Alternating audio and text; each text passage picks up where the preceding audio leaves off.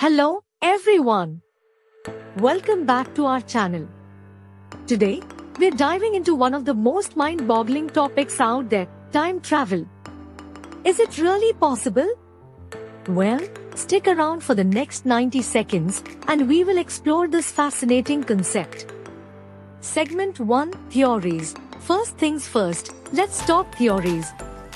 According to Einstein's theory of relativity, time is relative, which means it can be stretched or compressed.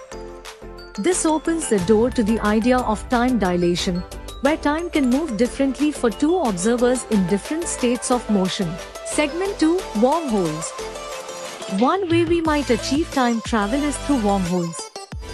These hypothetical shortcuts in space-time could potentially connect distant points in time as well. But the catch is, we haven't found any evidence of wormholes yet. Segment 3, Grandfather Paradox. Now, let's address the elephant in the room, the grandfather paradox.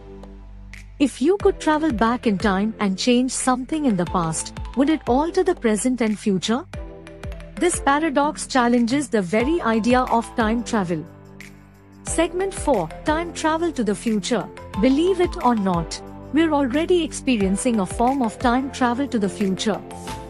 Thanks to time dilation, astronauts on the International Space Station age just a tiny bit slower than people on Earth due to their high-speed orbits. It's a subtle but real effect. Segment 5, Conclusion. So, is time travel possible? The short answer is, we're not sure yet. While scientific theories and experiments suggest it's theoretically possible, we haven't built a time machine or observed time travelers.